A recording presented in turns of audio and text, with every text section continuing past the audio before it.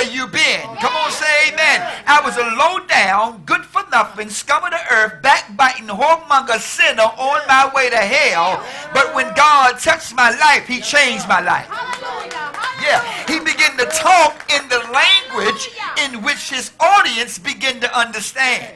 There's no need to be eloquent and talk beyond people's mentality. Come on, say amen. You want people to be able to relate to you, so sometimes you got to get butterball greasy.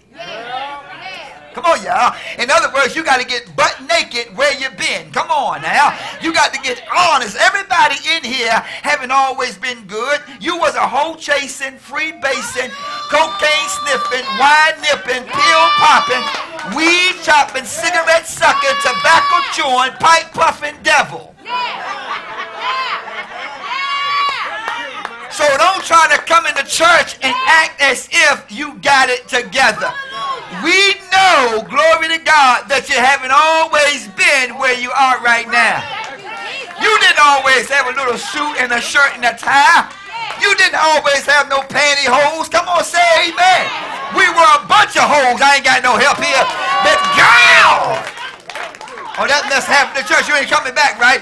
But I bet you understood that. So Paul began to talk where they could understand, so they can relate to what Paul was saying.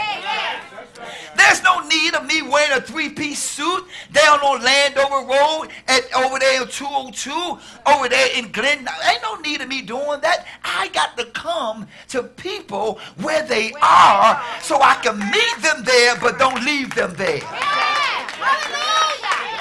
Come on now. I'm not saying that I got to belittle myself and I got to lower myself, but sometimes you got to reach people right where they are. Take off your air. Stop trying to be a peacock in God's zoo.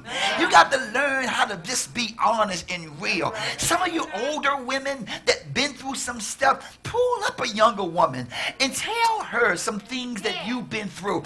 Don't tell her all of your good stuff. Tell her the mistakes you've done. Tell her the bad men you chose.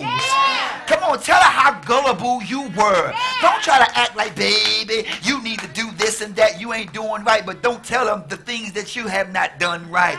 And let them know, yeah, I made mistakes, but I got through it, and you can do. You can.